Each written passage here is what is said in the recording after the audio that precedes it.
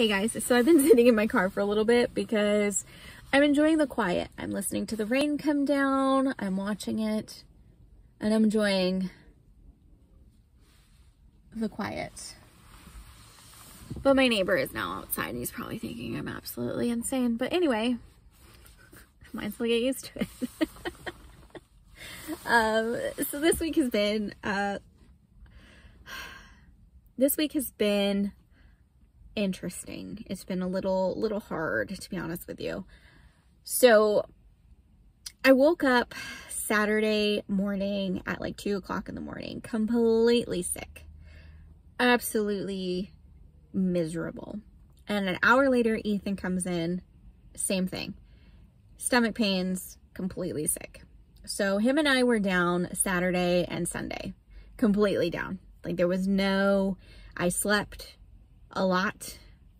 My sister, you know, she obviously took care of her kids. And then I had to like DoorDash Seth food because Seth was the only one surviving.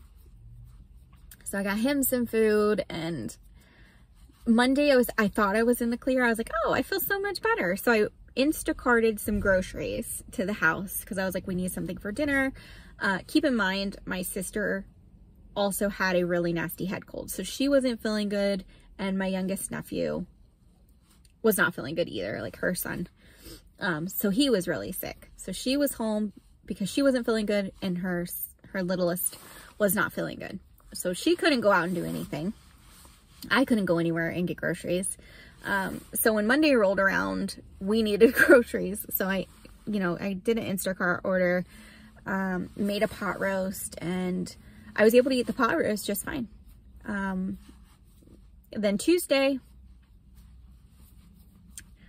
wasn't good. Tuesday and Wednesday were awful.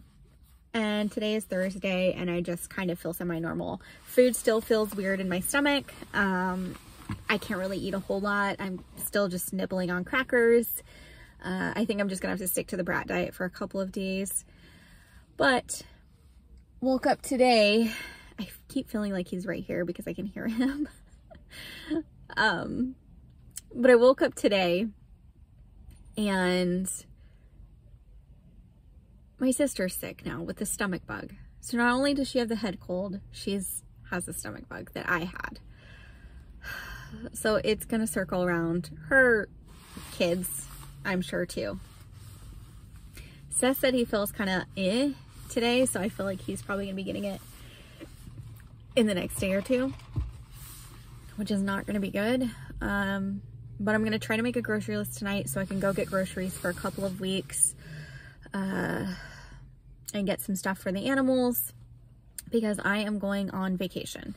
I am taking my first solo vacation that does not, you know, entail me going from my mom's to the Blue House alone, you know, when I was living at the Blue House. I am going on a vacation alone for the first time since Aaron passed. And I am excited, but I'm also extremely nervous because if something goes wrong, it's on me. And before, you know, if something went wrong, I knew I'd have Aaron. We kind of balanced each other out. You know, if I was freaking out about something, he was really calm. And if he was freaking out about something, I was kind of the calm. But now it's like, it's just me. It's just me. But, you know, I'm ready to go on vacations and I'm excited. I am doing 3 stops. So the first stop is visiting my dad for a couple of days, and then we're gonna go visit my brother for a couple of days, and then after that, our third stop is the beach. I managed to find a hotel that was so cheap because I booked during the cheapest times for that month. And I was able to get a hotel that is usually like $700 a night for like nothing. For nothing. Because I booked during the off season and during like the days where they don't expect a lot of people. So I was able to get this really nice hotel. I'm like, you know what, for my first one, I'm gonna get the hotel room. I've always been looking. I've been eyeing this hotel every single time we go. And I was going to book it the year, like the summer after Aaron passed, obviously before he passed. That was the plan. But life changed that. So now I'm like, you know what? I'm going to do it now. I've always wanted to go to this hotel, so I'm going to go. So that's what I'm doing. Again, completely terrified, but slightly excited and praying it all goes smoothly. We'll see. We will see what happens, and hopefully this is a good experience, because I would love to continue to take trips with my kids without having to wait on family to go do these things, because I feel like last summer I waited a lot on everybody else to do the things that I wanted to do.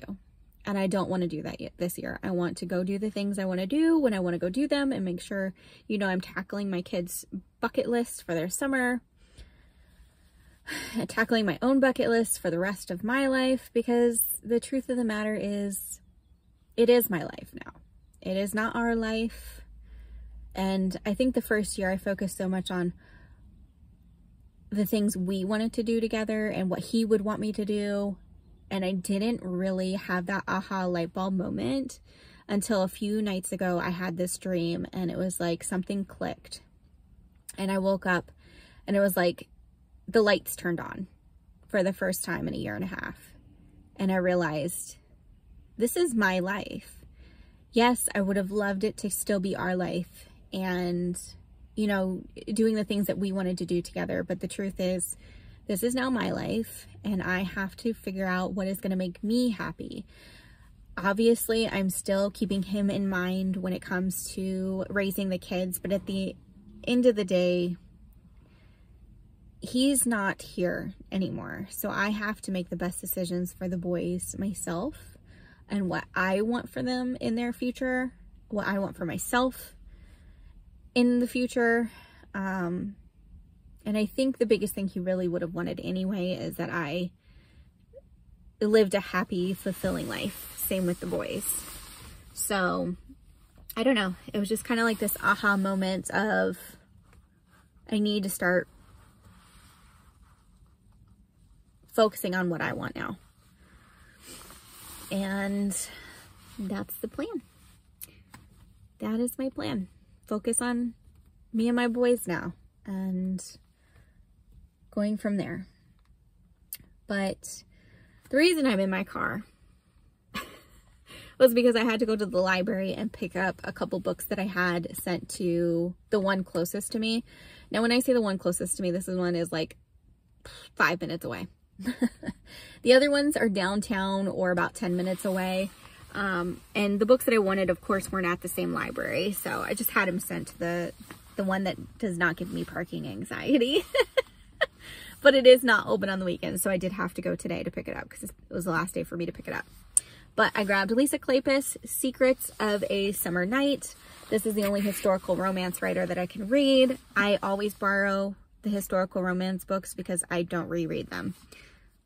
Some of them I don't even really enjoy, so we'll see how that one goes. And then this one, The City of Brass. I am not even going to try to pronounce the last name.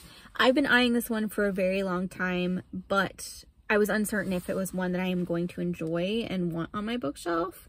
And for $26, I was like, yeah, nope, we're going to borrow that from the library. So I'm going to give these a read, see how I feel about them, and I'll let you guys know my wrap up. It probably won't be till April's wrap up because we are on the last day of March today, which is crazy. But yeah, do some grocery shopping tomorrow. I'm going to try to get a whole bunch of videos edited so that way when I am on vacation, you guys will still have some things to obviously see. And then when I'm on vacation, I have family that is going to be staying here at my house to watch Hunter and the kitty cats.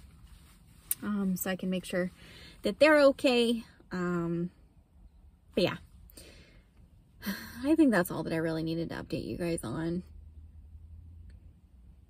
But there's obviously a ton more, but I think that's where I'm going to end that, because I feel like if I share some other things, it might get a little too personal.